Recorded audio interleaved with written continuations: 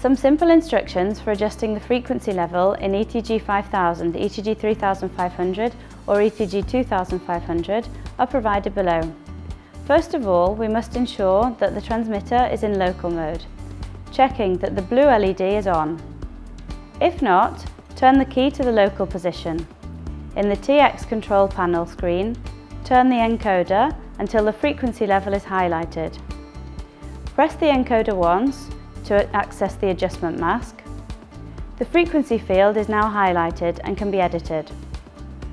Turn the encoder clockwise or anti-clockwise to change the frequency level.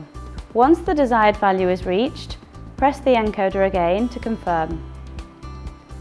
The main window will automatically be shown with the new frequency level set.